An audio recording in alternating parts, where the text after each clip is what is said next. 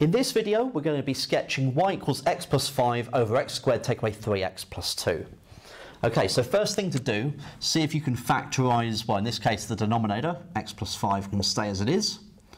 And so we're going to get x take away 2, x take away 1. Okay, right, vertical asymptotes first then, so that's when the denominator is 0, so that'd be at 1 and 2. So x equals 1 and x equals 2. Okay. Right, and where is it crossing the x-axis? That's when the numerator is 0, so that's what minus 5. And where is it crossing the y-axis? Well, that's when x is 0, and so that will be 5 over 2. So 5 halves, somewhere there. And how about a horizontal asymptote? Well, the horizontal asymptote in this case, because you've got the numerator is of a lower order than the denominator, that means that the horizontal asymptote will be y equals 0. You can show this by dividing top model by x squared and getting 1 over x plus 5 over x squared over 1 take away 3 over x plus 2 over x squared.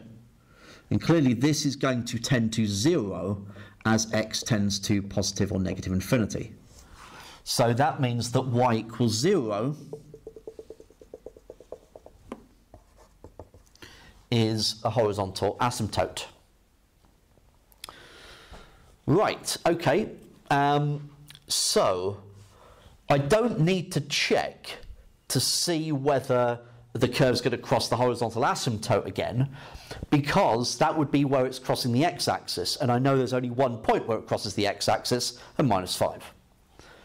So what must the curve be doing? Well, it's got to be tending towards this asymptote, and then coming down through 5 halves. We're going to have to go through minus 5 on the x-axis, and then come back on ourselves in order to tend towards that line. Okay, so we've got to come down and then back on ourselves, so there's going to be that hump. Okay, it's a pretty shoddy looking curve. Oh, it'll do. Right, how about over here then? Well, it's a bit of a mystery, isn't it? Right, there's no kind of like things that we can really work with there. So how about we start substituting some values in? So let's try x equals 1.5, see if it's positive or negative. So in the numerator we've got 1.5 plus 5, so that's positive. In the denominator 1.5 take away 2 is negative, 1.5 take away 1 is positive.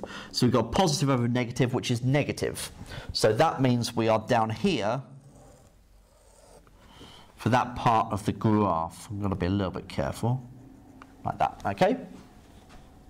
Right, now I'm going to check like x is 3 and see what we get. So in the top numerator we get positive, 3 plus 5 is positive, 3 take away 2 is positive, 3 take away 1 is positive, and so positive over positive, and so we must be up here.